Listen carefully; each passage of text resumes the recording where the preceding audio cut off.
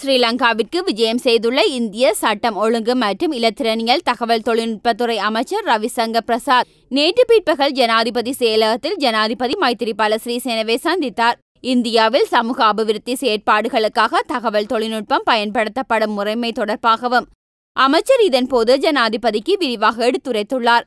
ஜனாதிபதியுடனான சந்திப்பிற்கு முன்னதாக இந்தியா மற்றும் ஸ்ரீலங்காவிற்கு இடையில் தகவல் தொழில்நுட்பத்துறையில் புரிந்துணர்வு உடன்படிக்கை ஒன்று தொலைத்தொடர்புகள் மற்றும் டிஜிட்டல் உட்கட்டமைப்பு வசதிகள் அமைச்சில் கைச்சாத்திடப்பட்டது.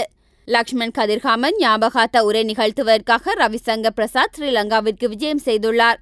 இந்தியாவின் பீகார் பிராந்தியத்தை பிரதிநிதித்துவம் செய்யும் மக்கள் பிரதிநிதியும் சட்டத்தரணியுமான ரவிசங்கர் பிரசாத் இந்திய நன்கொடை செயற்திட்டத்தை நெறியாள்கை செய்து வருகின்றார். அனைத்து பிரஜைகளுக்கும் கணனிமயப்படுத்தப்பட்ட அடையாளத்தினை பெற்றுக் கொடுக்கவும் அதனூடாக அனைத்து சமூக கொடுப்பனவுகளை வழங்கவும் தேவையான நடவடிக்கைகளை அவர் மேற்கொண்டு வருகின்றமை குறிப்பிடத்தக்கது.